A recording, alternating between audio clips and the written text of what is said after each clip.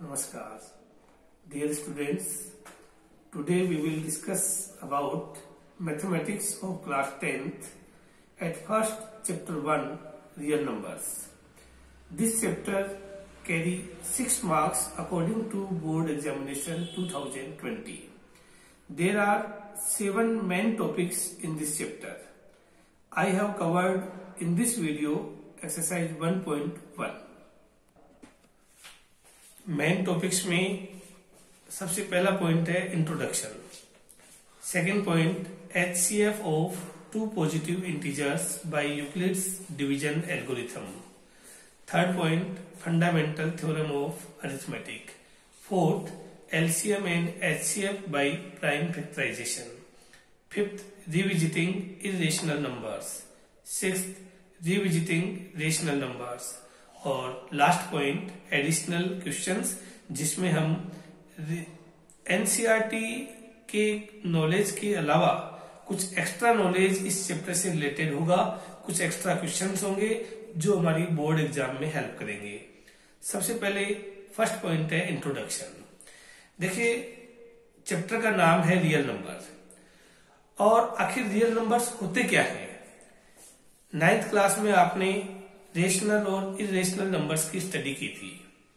अगर उन सारे नंबर्स को एक साथ कंबाइन कर दें तो जो सेट बनता है उस सेट को बोलते हैं रियल नंबर्स। मैं थोड़ा सा नॉलेज एक बार आपको रेशनल और इरेशनल नंबर्स के बारे में दे देता हूं। सबसे पहले रेशनल नंबर्स, तो आपने 9th क्लास में पढ़ा था कि ए number in the form of P upon Q where Q is not equal to 0 and P, Q are integers is called a rational number. For example, 3 upon 7, minus 2 upon 3, 1, 2, 0। कहने का मतलब जिन numbers को हम P upon Q की form में indicate कर सकते हैं वो सारे नंबर रेशनल नंबर होते हैं। और P अपॉन Q का मतलब होता है P डिवाइड बाई Q, और जब किसी एक नंबर को दूसरे नंबर से डिवाइड करते हैं तो आंसर को क्वोशिएंट बोलते हैं। इसलिए रेशनल नंबर्स को Q से डिनोट करते हैं, कैपिटल Q से। जितने भी आज तक आपने नेचुरल नंबर्स पढ़े हैं, होल नंबर्स पढ़े हैं, इंटीजर्स पढ़े हैं, उन सबको मिलाकर के फ्रैक्शंस हैं, ये सब रेशनल नंबर्स में आते हैं। Now irrational numbers, A number which can not be expressed in the form P upon Q where Q is not equal to 0 and PQ belongs to Z यानी integer is called an irrational numbers। कहने का मतलब जो number P upon Q की form में indicate नहीं किए जा सकते हैं उन सब नंबर्स को इरेशनल नंबर्स कहते हैं। For example √2, √3, √5, pi. 9th class में आपने पढ़ा था कि पाई को इरेशनल नंबर क्यों कहते हैं, इसलिए ज्यादा इसके बारे में यहाँ बताना आवश्यक नहीं है। तो इरेशनल नंबर्स का सिंबल, अब देखिए वैसे कोई पर्टिकुलर सिंबल नहीं है, लेकिन जनरली आप सब जानते हो कि रियल नंबर्स में से रेशनल नंबर्स को अगर माइनस कर दे तो बचने वाले नंबर होते हैं इरेशनल नंबर। क्यों? क्योंकि रेशनल और इरेशनल का कंबाइंड फॉर्म है रियल नंबर। तो रियल में से अगर रेशनल माइनस हो जाएंगे तो इरेशनल बचेंगे। तो हम इरेशनल नंबर को R/Q से डिनोट कर सकते हैं। इसका मतलब हुआ real number minus rational number. इसके अलावा कुछ राइटर्स इरेशनल नंबर्स को I से भी डिनोट करते हैं, और वैसे अगर देखा जाए तो कुछ राइटर्स इसको P से भी लिखते हैं। P से क्यों लिखते हैं? क्योंकि वैसे तो एक जोक की तरह है P से लिखना कि रेशनल नंबर्स को Q से डिनोट करते हैं, और Q का प्रीवियस लेटर P है, इसलिए इरेशनल नंबर को P से डिनोट करते हैं। और अब आता है real numbers. The set of all rational and irrational numbers is called the real numbers. Set of real numbers is denoted by capital R। यानी आज तक जितने भी रेशनल और इरेशनल नंबर्स की स्टडी हमने की है उन सबको मिला करके और रियल नंबर्स होते हैं, जिनकी स्टडी हम इस चैप्टर में करेंगे। और अगर रियल नंबर की डेफिनेशन को अगर हम मॉडिफाइड रूप में नए फॉर्म में अगर देना चाहें तो ऐसे भी दे सकते हैं, हुज स्क्वायर्स आर 0 और greater than 0 are known as real numbers. जिस नंबर का स्क्वायर या तो 0 हो या 0 से बड़ा हो वो सारे नंबर रियल नंबर्स होते हैं। अब इसके बाद हम एक नंबर्स का चार्ट देखते हैं कि नंबर्स का क्लासिफिकेशन हम कैसे कर सकते हैं। तो सबसे पहले जो भी नंबर्स होते हैं उनको हम कॉम्प्लेक्स नंबर बोलते हैं। सारे नंबर जितने भी मिला करके कॉम्प्लेक्स नंबर, जिनको हम सी से डिनोट करते हैं, इसको हम दो पार्ट में डिवाइड करते हैं, रियल नंबर्स और इमेजिनरी नंबर्स। रियल नंबर्स की स्टडी हम इस चैप्टर में करेंगे और इमेजिनरी नंबर्स 10th क्लास तक के सिलेबस में नहीं आते हैं। जब आप 11th क्लास में जाओगे तो 11th क्लास की स्टडी में आप इमेजिनरी नंबर करेंगे। अगर कंफ्यूजन हो तो छोटे से नॉलेज के लिए मैं आपको बता दूं कि इमेजिनरी नंबर कौन से नंबर होते हैं, जैसे √-1। अब √-1 की वैसे कोई वैल्यू नहीं होती है, तो √1 की वैल्यू तो 1 होती है, लेकिन √-1 आपने अभी तक नहीं पढ़ा, तो √-1 एक इमेजिनरी नंबर में आते हैं। और √-1 को जब आप आगे की क्लास में जाओगे तो एक सिंबल से डिनोट करते हैं जिसे हम आयोटा कहते हैं। ये आई का सा साइन होता है यहाँ पर, इसको हम आयोटा कहते हैं। √-1 = आयोटा। तो अगर हम आयोटा का स्क्वायर करें यानी √-1 का स्क्वायर करें तो रूट और स्क्वायर कैंसिल हो जाएगा और क्या बचेगा, -1। कहने का मतलब √-1 = आयोटा, आयोटा स्क्वायर = -1। लेकिन इसकी डिटेल स्टडी यहाँ करना व्यर्थ है क्योंकि ये आपके सिलेबस की बात नहीं है, इसे आप 11th क्लास में पढ़ेंगे। रियल नंबर्स को हम अगर क्लासिफाई करें तो इसे हम दो टाइप्स में डिवाइड कर सकते हैं, रेशनल नंबर्स और इरेशनल नंबर, जिनकी स्टडी अभी हमने कुछ ही क्षण पहले की है। उसके बाद जो रेशनल नंबर्स है, रेशनल नंबर को दो तरीके से डिवाइड कर सकते हैं, नॉन इंटीजर्स और इंटीजर्स। उसके बाद इंटीजर्स को भी हम दो तरीके से डिवाइड कर सकते हैं, नेगेटिव नंबर्स और whole numbers. Similarly whole numbers को भी हम दो तरीके से डिवाइड कर सकते हैं, 0 और नेचुरल नंबर। कहने का मतलब अगर नेचुरल नंबर में 0 इंक्लूड कर दे तो वो होल नंबर बन जाते हैं, होल नंबर में नेगेटिव नंबर्स इंक्लूड कर दे तो वो इंटीजर्स बन जाते हैं। इंटीजर्स और नॉन इंटीजर्स का कंबाइंड फॉर्म रेशनल नंबर होते हैं और रेशनल और इरेशनल का कॉम्बिनेशन रियल नंबर होता है। रियल नंबर और इमेजिनरी नंबर का कॉम्बिनेशन कॉम्प्लेक्स नंबर होता है। जो आपने अभी एक चार्ट देखा, उसी चार्ट को मैंने यहाँ पर रेक्टेंगल फॉर्म में भी बना करके बताया हुआ है। आप इसे देख सकते हैं और देख करके रियल नंबर्स को आराम से समझ सकते हैं। अब चैप्टर 1 के क्वेश्चंस समझ में आए, इसके लिए मैं सबसे पहले आपको ये 4 डेफिनेशंस बताऊंगा। ये 4 पॉइंट अगर समझ में आ रहे हैं तो ये चैप्टर की लैंग्वेज, चैप्टर के क्वेश्चंस इजीली आप समझ सकते हो। अदरवाइज कुछ चीजों को भी रटना पड़ता है जो हम नहीं चाहते। सबसे पहला पॉइंट है एल्गोरिथम।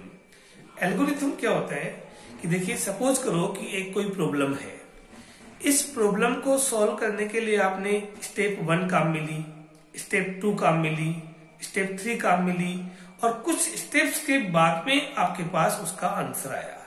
स्टेप्स कैसी है, बहुत अच्छी तरीके से एक्सप्लेन की हुई है, वेल डिफाइंड है और उन वेल डिफाइंड स्टेप्स से एक सीरीज बन गई है।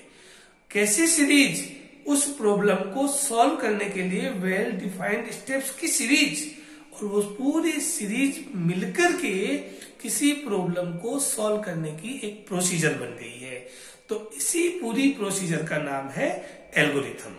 अगर हम डेफिनेशन के हिसाब से इसको देखें तो an algorithm is a series of well-defined steps which gives a procedure for solving a type of problem। यानी किसी भी टाइप की प्रॉब्लम को सॉल्व करने के लिए well-defined steps की सीरीज से जो प्रोसीजर तैयार होती है, उसी पूरी प्रोसीजर का नाम है algorithm. Now next point, lemma.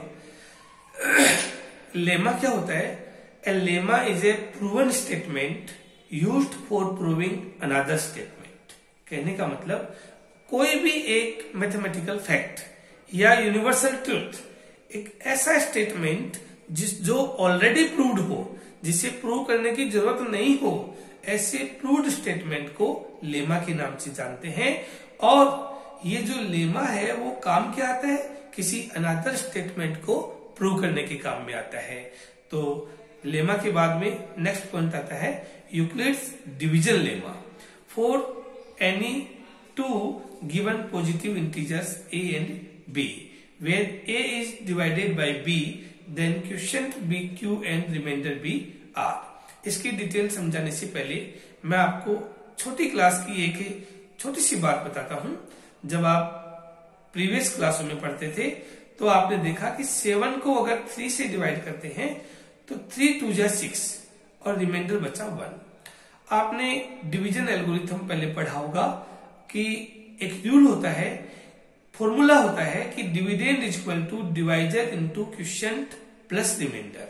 यहां मान लीजिए कि आपके पास 7 की जगह डिविडेंड है a और डिवाइजर है b, तो सपोज करो क्वोशिएंट आया q और रिमाइंडर बचा r। इस केस में हमारा फॉर्मूला, हमारे डिवीजन फॉर्मूला क्या बन गया, a is equal to be Q plus are. यह भी एक लेमा है क्योंकि ये भी एक प्रूवन स्टेटमेंट है कि dividend is equal to divisor into quotient plus remainder होता है। ये हम बहुत पहले से जानते हैं, मैथमेटिकल फैक्ट है। तो ये लेमा है, लेकिन ये लेमा डिवीजन के केस का है, इसलिए इस लेमा का नाम होता है डिवीजन लेमा। और इस चीज की स्टडी, इस चीज की खोज सबसे पहले ये बात बताई थी यूक्लिड ने, इसलिए इसका नाम है यूक्लिड्स डिवीजन लेमा। अब आप सब जानते हैं कि जो डिवीजन होगा उससे रिमाइंडर हमेशा छोटा होगा। रिमाइंडर 0 हो सकता है, 1 हो सकता है, 2 हो सकता है, लेकिन डिवीजन से हमेशा छोटा होगा। तो हम यहाँ इसकी कंडीशन को इस तरीके से लिख सकते हैं कि reminder is always greater and equal then 0 but less than divisor यानी b। तो r is greater and equal then 0 but r is less than b, यानी जो डिवाइजर होगा वो रिमाइंडर से हमेशा बड़ा होगा, यानी रिमाइंडर डिवाइजर से छोटा होगा। यहाँ पर a डिविडेंड है, b डिवाइजर है, q क्वोशिएंट है और r रिमाइंडर है। तो फॉर्मूले के हिसाब से अपन लिख सकते हैं dividend is equal to divisor into quotient plus remainder. लेकिन अगर हम इसको a b और q और r की फॉर्म में लिखे तो ये लेमा बन जाता है, a is equal to be Q plus r। इसी को हम डिवीजन लेमा के नाम से जानते हैं। Now third point, Euclid's division lemma. Euclid's division lemma इसी चीज को बोलते हैं, a is equal to be Q plus r। क्योंकि जो लेमा है, लेमा क्या है, प्रूवन स्टेटमेंट। ये प्रूवन स्टेटमेंट है लेकिन ये डिवाइड के केस का है, इसलिए इसको यूक्लिड डिवीजन लेमा कहते हैं। अगला पॉइंट है fourth, Euclid's division algorithm. Euclid's division algorithm के लिए आपको जानना होगा एल्गोरिथम क्या होता है, जो हम पढ़ चुके हैं अभी कि एल्गोरिथम क्या होता है, कि एल्गोरिथम एक प्रोसीजर है, एक टेक्निक है। लेकिन यहाँ एल्गोरिथम से किस चीज को सॉल्व करेंगे, किसकी टेक्निक होगी, वो 2 या 2 से ज्यादा नंबर्स के एचसीएफ को फाइंड करने की यह एक टेक्निक होगी। एक एचसीएफ फाइंड करने की जो ये टेक्निक है उसी को हम यूक्लिड्स डिवीजन एल्गोरिथम कहते हैं। This is a technique to compute the HCF of 2 positive integers a and b where a is greater than b using various steps जैसे step 1, step 2, step 3। Continue the process till the remainder is 0.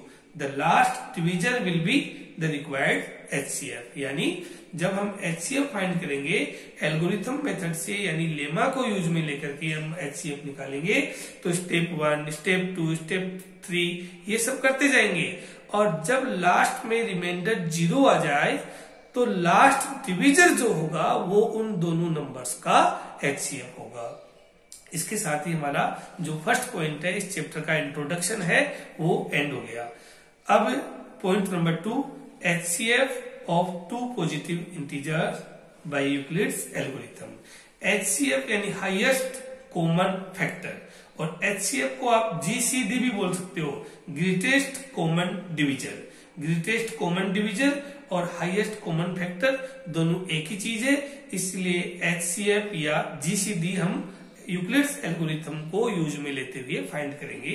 सबसे पहले exercise 1.1 question number 1। पहला question है exercise 1.1 का, use Euclid's division algorithm to find the HCF of 135 and 225। अब 135 और 225 का HCF Euclid's division algorithm से फाइंड करने के लिए सबसे पहले आपको छोटा सा रफ काम करना होगा। बड़े नंबर को छोटे नंबर से डिवाइड करना होगा, जो मैंने यहाँ पर साइड में करके देख रखा है कि 225 को 135 से डिवाइड किया, 1 बार गया, 135 आए, 90 रिमाइंडर बचा।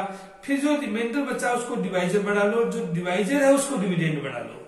तो 135 को बीच में लिखो, 90 बन जाए 90, रिमाइंडर बचा 45। अगेन वही चीज कि 45 को डिवाइजर बना लो और 90 को डिविडेंड बना लो।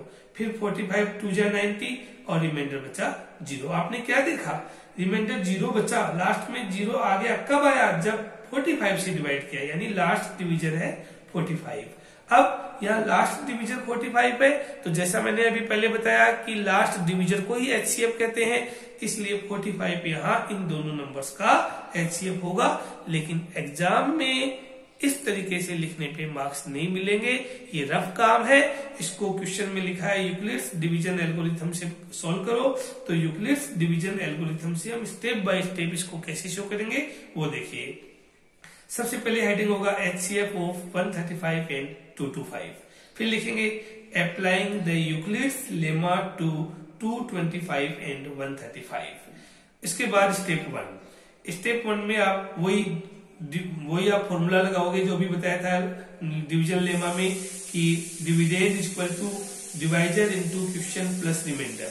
उसके अकॉर्डिंग आ जाएगा 225 इक्वल टू 135 इंटू 1 प्लस 90। क्या आपने देखा रिमाइंडर 0 आया? No, reminder is not equal to 0। अगर रिमाइंडर 0 नहीं आया then we again applying the Euclid's lemma, और फिर अगली स्टेप लिखेंगे 135 इक्वल टू 90 इंटू 1 प्लस 45। यहाँ dividend equal to divisor into question plus remainder की फॉर्म में ही हमने इस सेकंड स्टेप को लिखा है। यहाँ भी हमने देखा कि रिमाइंडर 45 बचा, reminder is not equal to 0, then again applying the Euclid's lemma, और अगली स्टेप यानी थर्ड स्टेप आएगी 90 equal to 45 into 2 plus 0। Last step third step में रिमाइंडर 0 आया। कब आया? जब हमने 45 से डिवाइड किया। 45 से डिवाइड किया तब रिमाइंडर 0 आया। इसका मतलब रिमाइंडर 0 आ गया, यानी एचसीएफ ऑफ 135 एंड 225 इज 45।